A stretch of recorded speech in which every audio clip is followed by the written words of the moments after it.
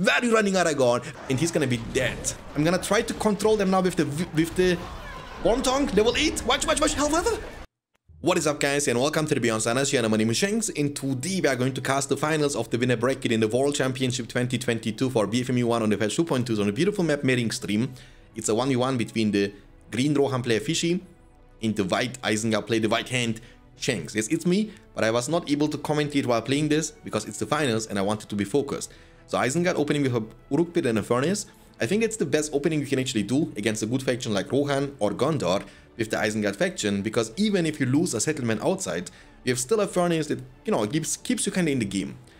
And you are most likely gonna lose a settlement outside against Rohan, which is able to spam lots of peasants from the farms inside, but also outside. So you can recruit them quite cheap and also quite fast for only 120 resources. So basically, every single farm from Rohan is acting like a barracks Rohan can use to dominate the early game. And he's gonna indeed recruit even more peasants. And to be honest, while playing this game, I forgot about the settlement here in front of my face. And you know, it's not fair, it's not good. So the plan is to keep recruiting Uruks. It's very important. If you have to make a choice between, you know, recruiting Uruks or building additional furnace, you need to keep recruiting more Uruks. This is important because of two reasons. Reason number one is you need to recruit at bare minimum 5 Urukai to get the Uruk pit to level 2. And that's gonna give you a chance to recruit Berserker or the Pikeman. And reason number two, it keeps you kinda in the game and you have units to fight with. So with Warchant, Uruks are way stronger. They can actually 1v2, even 1v3 against peasants. And for that reason, spam, spam, spam, spam. Rohan in the meantime has untied settlements, which is kinda normal, because Rohan, you know, has no pressure on him. He's all about to attack me all the time. And the plan is to stall. I forgot about the settlement completely. There comes the Hobbit Meriadoc Brandybuck, and he's gonna also capture this one in the front. And the stable is already building up for Fishy, and my eco is not looking good by all means. I have just a Uruk pit level 2 and a furnace. The plan is, I know I'm in a very bad spot, so I know that I need to creep to actually get some money and to get back into the game. In this game, I will showcase you how important the creeping actually is when you're behind, and how helpful this can be if you want to get, you know, if you want to find a way to get back into the game. So the farm here is going to be eventually taken down. I have a Berserker dealing with the Hobbit. So Berserker is very strong. Watch this. 1, 2, 3, 4. That still only counts as 1. There comes the War-Chanted Uruk. You have 3 of them, and the plan is to creep this.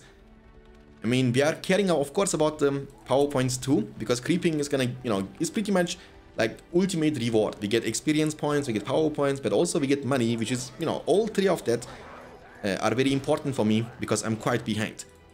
And the Rohirrim, luckily for us, couldn't see this. Otherwise, he would be able to interrupt us from creeping. So I'm gonna lose my only settlement outside, but I've luckily 2 power points unlocked. Remember, Industry got reworked in the patch 2.22. Now it's only working on 1 single furnace, but it boosts the furnace by 300%, which is rework. It's not a buff because it gives you the same value. But in this situation, it's actually quite helpful for me because I have only 1 furnace, and this one is gonna boost me quite a bit. Okay, I'm also trying to creep this. I don't care about the work chasing me, and of course Rohirrim can deal with the Berserker, no problemo. In the meantime, Rohan is recruiting more and more. You know, Rohirrim, of course, he has 3 Rohirrim under his control. And I'm just trying to finish off the creep, and Rohan is taking over the map. Luckily, I have a tower coming up here, otherwise this Rohirrim would actually be able to destroy my Uruk pit. So I was able to defend this attack, which is very important, but keep in mind, what makes Rohan so extremely strong in this matchup is the fact that pikes are very vulnerable against peasants. So basically, you can use the farms outside to recruit swordmen, and those swordmen are hard countering our pikemen. You understand the dilemma? You know, you basically need to get to mid to late game ASAP with Isengard, in which we recruit lords, make combos, Saruman, upgrades, war riders, and then we can eventually play the game. Until this is gonna happen, we need to play extremely patient and also super careful. So I'm war chanting one more time. My plan is to creep to get even more map control. With war chant, pikes are able to win the 1v1 fight against the peasants, no problemo. But my opponent was already able to creep this. Okay, my eco is looking a bit better, but still not optimal. I mean, you know, it could look much better, but it's my mistake. But in this game, you know, One of the other things I want to showcase you, never give up, never surrender. It is not over until it's over, okay? Look at this. When you have no money for the works, you can recruit the Berserker that can be also a great counter to peasants. Watch this. You want to fight peasants? You want to play rough? Look at my blade. Imagine if I had a real weapon. Look at this guy's going on rampage. Beautiful. I will have also one more settlement behind. It's very important for me. In the meantime, Rohan has also Theoden on the field. I forgot about the money on the ground, which is my bad. Armory here for Rohan. And he already has the heavy armor purchased, which is very, very good for him. And it's very, very bad for me. Because my eco is still not looking good. I'm far away from my armory. I'm far away to get to the point in which I can recruit lords. So I am pretty much living minimalistic in this game, okay? And Isengard is a very wealthy faction. It has to be a wealthy faction because everything that we want to do is very expensive. Our heroes, 1400 for lords, 5000 for Saruman, armory, forge plate, heavy armor, you know, banner carrier, fire arrows. It's just too expensive. So we need to get some map control to compensate that. But it's hard in this matchup because he has even now peasants with heavy armor, which is gonna kind of counter to my Berserker as well. I have almost 3 power points in the bank. Rohan has 1 power point because he was going for the heal. So luckily for me, I don't have to deal with elves anytime soon. That's pretty good. And would you look at that? Peasants with draft, forge blades and heavy armor. You know, I'm using my war chant here. I'm trying to fight around my towers. Theoden is sporting the peasants. There comes the heal. So I'm deciding now, okay, you know what? I need to kill Theoden because they have too much leadership. So I'm going on Theoden. He was not paying attention for a few seconds. And mounted heroes receive so much damage from the pikemen. As you could see in the example A, okay? Now I attack defended. The peasants, they should be dying to my towers, no problemo. And those plays are important for me because that's what needs to happen to get me back into the game. I will have lords now, very good. A bit delete, you know, normally in this matchup I like to recruit lords a bit earlier because lords actually is pretty good against Rohirrim. And also, of course, to the Rohirrim heroes like Theoden and Eomer, you can cripple them, and with pikemen you can easily take them down. But we are falling apart, boys, you know. It's so hard to keep any settlement protected. We have now in total 7 or 6 furnaces, but the industry is pretty much times 3. So this one is counting as like 3 furnaces, 4, 5, 6, 7, 8. So basically our eco, despite the fact that we have no map control, is still not looking too bad. Remember, there is a huge difference between evil factions and good factions in this game. Evil factions are factions with power points made so you get more money. Mordor scavenger, industry, devastation. Isengard has devastation, industry, and also fuel the fires. While good factions like Rohan and Gondor, they have summons instead, okay? Nice, so pikemen hard countering the Rohirrim, of course, no problemo. And he's base rushing me. Here, it's very important to demolish the buildings in time. Because look, he lost a whole battalion, that's very good for me. Because the sentry towers are very rewarding. They actually give lots of power points and experience points. And if you don't demolish them, your opponent will grow rich in experience points and power points. And I don't need to tell you how important the power points are in this game. Okay, here I wanted to try to do the same again on Theoden, but this time he was paying attention. My Lourdes is coming. And I will be able to keep the outpost protected for now. I mean, the plan is, I know I can't protect this outpost for a long time, but that's not what I'm trying to do. I'm trying to keep my opponent busy. I'm trying to kind of get his attention to the outpost and to, you know, kind of draw him away from my own castle, which is very important for me because I need time more than anything else. My armory is up on the field. I decided at some point of the game that I need more eco, and for that reason, you can do something with evil factions like Isengard and Mordor. And this is going for the Palantir and Devastation. Devastation gives you a great chunk of money at the same time, which you can use to get wealthy for a few seconds. But I think it's important in some circumstances, like this one, even though it's going to delay my reign and also my Balrog later on. But I think if we wouldn't do this, we would not get to this point anyway. So you need to ask yourself, do I really need to do it? If yes, go for it. If you don't need the money, of course, don't do it. Okay, so the outpost is still remaining under my control. I have 1 settlement outside, but he keeps sending peasants forward, which is super hard for me to deal with. And I gotta be careful that I don't feed my pikemen, you know, to the peasants. It's also very important. I hope I'm not giving too many informations for you guys. You know, I want you to understand my thinking when I was playing this game. And now my opponent has Legolas, which actually is a good idea. Legolas countering the pikeman big time, has a long range, high attack speed, and also quite annoying to deal with. So he will be able to deal with my pikeman with Legolas, Theoden almost hitting level 3. The towers, they cannot withstand the damage output from the Rohirrim with Theoden leadership, Forge Blades, that's not possible. And my outpost is going to be taken down. But it's fine, because I needed the time to make an army worthy of the White Hand Saruman. Okay, I have pikemen here with Forge Blades and heavy armor, and my lords is only level 1. Yes, combos, and that's a big mistake from me. I didn't expect my pikes to die that quickly. They die like they are nothing to the combos, even though I have like Forge Blades and heavy armor plus Warchant, but pikes are just too vulnerable against fire damage, and I will never be able to reach out to this Legolas. That's a big fail, and I also wasted my Warchant during this fight. So it's not the end of the world. I'm going back to my base. Important here is to save your hero. I mean, you know, reviving a hero is gonna take you a minute, which is actually a long time in an RTS game, but also it's gonna cost you money, and money is something, it's like a luxury at this point. We cannot really afford it, you know, that's the problem. I have 2 combos, I can barely upgrade them, but luckily the Vestige and Industry combination is pretty helpful. There comes Legolas, level 3, keep shooting all the time. We have Theoden here. Theoden gives with level 1 leadership to nearby allied units, to horses, and also to combos. They will deal 30% more damage and 50% more armor, which is gonna make them tankier too. So I need to be ready. Unfortunately for me, I have Warchan on cooldown during this fight. Look at the minimap, boys. Rohan is controlling the whole map, and there is little to nothing I can do about the situation until I get Valfia and until I can recruit Warg Riders in Saruman. So here, I'm trying to stall until my Warchan is back up, but I don't think I will have the time to wait any longer without losing half of my base. And demolishing the buildings, again, is very important. Devastation is going to be available very, very soon. I have now 3 combos. He has leadership from this dude, but I have no leadership because my Warchan is on cooldown and Lourdes is only level 1. The plan here is to cripple Legolas. Beautiful Hawkstrike coming in. He's going to summon the Elven Alliance too. My Warchan is almost available. I'm trying to wait for it, and there comes the Rohirrim charge. Was the perfect timing for the Warchant, which is going to increase our durability by 50%, making us receive less damage from the trample.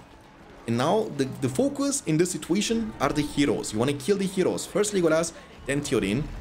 He's going to use the Elven Wood. I have power points for Tainted Land, and it's important to cover this immediately, okay? Now he has to disengage. Because on the Tainted Land, not only do I have more armor, but also my opponent has less leadership, or all his leadership bonuses are gone. I have even workers here to support the fight. I'm trying to put Lords close to the combos, as you can see, so he can level up to level 5. And that's a very important power spike, boys, because now we have 60% damage leadership, which is active all the time until Lourdes dies, and as long as Lourdes is nearby to the units. I have two settlements out, and we need to... Macro is very important when you play with evil factions, even more than with good factions. So we need to do multiple things at the same time. Defend, but also expand. So I have a couple of combos. You want to spam combos. You have 500 command points available. You want to keep spamming them, because at some point of the game you need 2 armies, one for defense and one for offense, okay? I use Palantir. Palantir gives us additional movement speed, gives us the catch potential, but unfortunately our units have to stop for shooting, so they will be able to close the distance, but then the archers from the Rohan player, they should be able to disengage. I mean, whole map control pretty much around the bottom side for Rohan, but I was able to claim the map control at the top side. Never give up the map control, boys. Now that's a big mistake here from me, because the horses with shields and heavy armor and blades, they are just too strong, you know. I have Warchan on cooldown. Yes, my Lords is giving leadership, but our Lords only gives damage leadership, not tankiness. Luckily I'm using my sword, using the Carnage, and Lords is taking care of many of these units. Important in this situation is to not lose a whole battalion. You can see I'm trying to save at least 1 unit from the battalion, so I can send them back to the base and they can respawn. And when you do this, you can even extend your command points to a farther amount. You can have more than 500 available command points, because the command points are calculated based on the units, not on a whole battalion. So for example, a Urukai, which has 20 command points, means each of them are worth 2 command points, okay? So when you have only 1 of them remaining, they count as 2 command points, but when they heal up to full HP, they are counting again to 20. So with that, you can extend your command points. Okay, so I have combos, Lords, And I wish I could be able to save up for Saruman, but I don't have the money yet for it, okay? So Saruman is very important. Until Saruman, I need to do this defending action. I cannot really push forward because he's preparing to push from the bottom side. He has Legolas here, level almost 5, and 3 Rohirrim. But again, it's hard to break through the defense of Isengard when we have Lord's level 5 leadership. That's very important power spike. He needs Aragorn leadership, he needs more units. Here he's running to my pikeman, that's pretty good for me. Alright. Look this. Okay. So this Legolas is quite annoying. So I will see him very, very soon. And I know I need to take him down. Otherwise he can keep doing this. And Legolas is a great hero for, farming power points. Very important hero. Has a long range. It's hard to be caught. But luckily for us we have Lords. And Lords is as fast as Legolas. But with them Palantir from the spellbook, we can make our Lords for a short duration run 20% faster, which gives us a catch potential. So you use Palantir on Lords, you will be able to outrun Legolas and cripple him. And when you cripple him, he's gonna die because Legolas is not a tank. He's a very squishy hero. And again, we are farming power points. Look him, he's zooming, boys. Let's go, Lords! Where are you running, dude? Where are you running, dude? Yeah, take this. Elf to D. This is no Orc all you want, my friend Legolas. You have no chance. The cripple lasts for 30 seconds, which is enough time for me to kill Legolas twice. Not even kidding. But it's important to not lose Lords in exchange. And we killed the Elf. The Elf is no more. But he's, of course, a very good player. He's, of course, in the finals. So he's attacking me simultaneously from the other side. He's forcing me to make a choice. He's also Aragorn supporting the army. Does he have Anduril Sword? Nope, he doesn't have Anduril Sword. Which of course would make Aragorn way tankier and way stronger. But in this case he will use him more as a support. I mean, even with Anduril Sword, when you have Lord's leadership plus War Chant, that's 110% more damage leadership, and Aragorn wouldn't be able to swipe that either. Okay, we have Pikeman in the front, Pikeman combination, so bad trample. And look, I have also Pikeman in the base, combo recovering here over time, It's pretty good for me. And I also have now the money for Saruman. The White Wizard will be recruited. And for the big fight, which might eventually happen, we will also have the Freezing Rain. So now I'm demolishing one of the furnaces and get a Warg Pit, which I need. Because Wargs are actually pretty good when it comes to trample down, for example, Peasant combos. Peasant Yeoman Archer combination. They are very vulnerable against, trample damage. Oh look, he's rushing us one more time.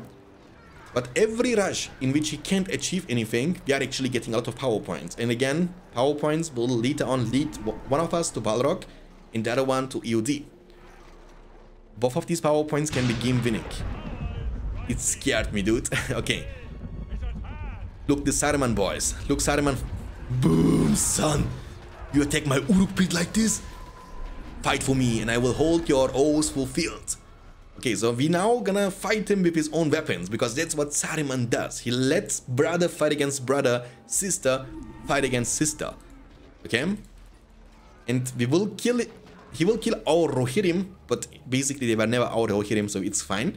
So now I know I have the Freezing Rain available. I have a very strong army. We have 1, 2, 3, 4, 5 combos, 1 pikeman, and we have 2 leaderships, Lords and Saruman. And with the Speechcraft, we can level them up all the time, every 1 minute and 30 seconds, which is quite underrated. It can snowball because, it's a free experience you can give. That comes the War Chant, Rain, enemy no leadership. We have maxed out leadership. And the woodland country, Rohan has to run. The peasants, they stood in our way for a long time. Where are you running, Aragorn? Where are you going, Aragorn? There is no escape, Aragorn. You will die, son. You can be the king of Gondor, but you are not gonna be the king of this game. He's gonna demolish everything in time.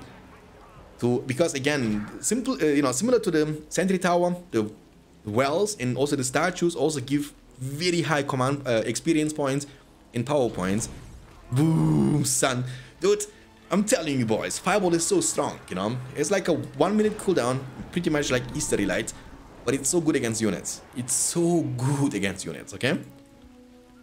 So now in the late game, with multiple level 3 furnaces, with Industry and Devastation being available every 4 minutes, we get a great chunk of money, and we can keep making more army, okay?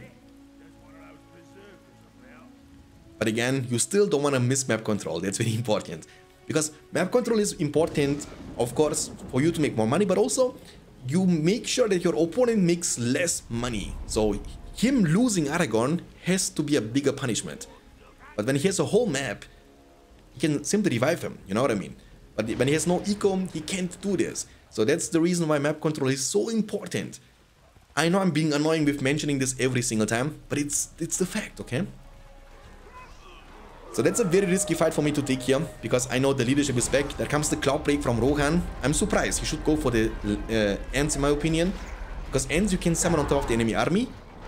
My Saruman is level 7 and Lourdes is almost level 9. We have the Pillage too. So basically Pillage from Lourdes, Devastation and Industry from the Spellbook, triple money income makers, which is gonna be quite hard. In the meantime, he's gonna destroy my outpost because I cannot afford to defend the outpost and push.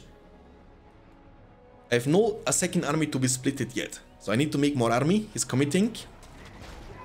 It's very important to keep your heroes close to your combos, to give them leadership. That's the most important thing in this game. It's a leadership based game in which you can make a single unit stronger than 5 units. And for that reason it's risky what I'm doing here, fighting around the statue, but I'm gonna do it anyway because I know I want to kill Legolas. Legolas, I have like an allergic reaction to him. Every time I see Legolas I have to kill him. And he's gonna be dead. Fireball on the Rohirrim. Alvin summon and Saruman is here. Saruman is like, take this, son. And they don't get one-shotted because the statue is also giving armor leadership. There comes the glorious charge moment. He's targeting my Saruman. My Saruman is being chung, but almost at level 8. Watch this. Bit of Saruman almost available. I'm gonna try to control them now with the Worm Tongue, level 8. Watch. Hellfeather. Boom! Calculated, boys. Just like that. Dude, the new ability from Will of Saruman, with the Will of Saruman is coming in clutch in this game for your boy Shanks, and we needed that, okay? We needed that, because all this Rohirrim in the meantime are fighting for me. There was a beautiful Worm Tongue and beautiful Will of Saruman combination. Now, some of you might say, Shanks, Saruman should have a Thunderbolt, but could Thunderbolt do this? Could Thunderbolt save me in this situation? Hell no. Hell no. Okay, we make more combos. Saruman is gonna heal up over time very soon. This has 2 minutes cooldown, so we need to be kind of careful for the next 2 minutes. Combos, elves. I mean, you can see in 2.22 you see every single unit. We see Rohirrim, Yeoman Archer, Aragorn, Theoden, Legolas, you know, peasants, Borgs, Uruks, Pikes, Berserker, combos. You know, it's like, you know, what else do you want from a patch? Makes every unit reliable, okay? But again, it's important because it's not the end product, right? We are still working on it. We know some things need to be improved, but it's not a big deal. With the new launcher, we will be able to do that in no time. The new launcher will give you the chance to download and update a whole version within a minute. So then it's gonna be like a up-to-date and modern launcher, okay? It's gonna be pretty big. There comes the Devastation one more time. Elves are hidden around the trees, but when you get close to them, you can see them.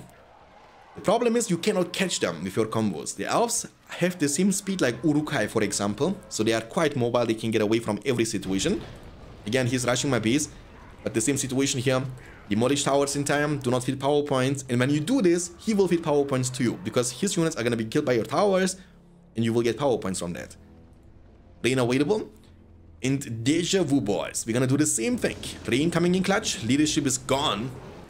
War chant, and you can just run.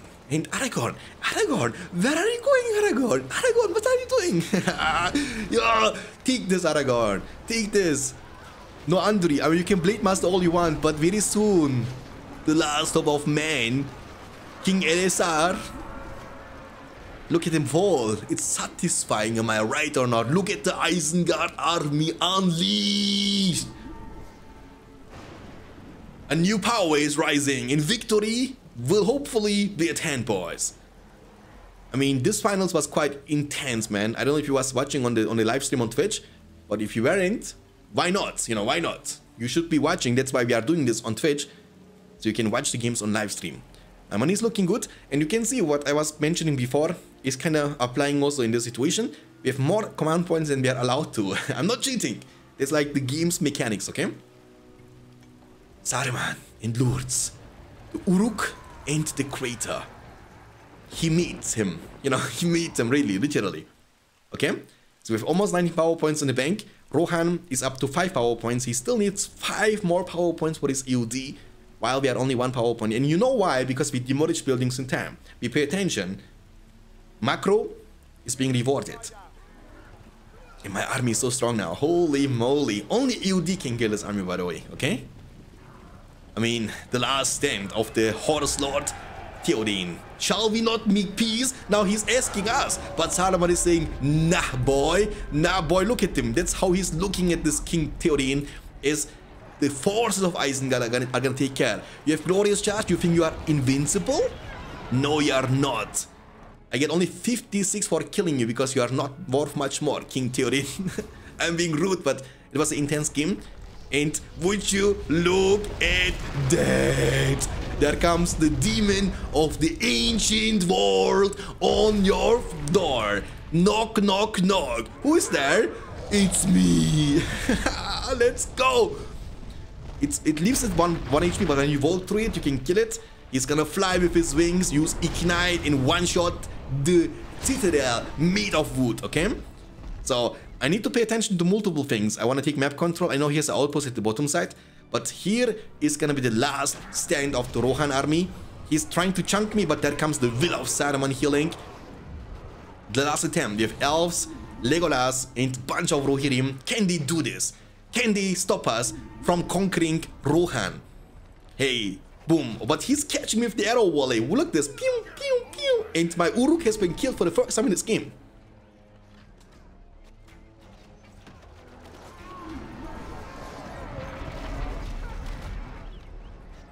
I have lane 2, my friend. I have lane 2. And Legolas has paid for this. You don't kill my servant like that. You don't kill my fighting Uruk-hai like that. And he's gonna leave the game, and that's gonna be the game, boys.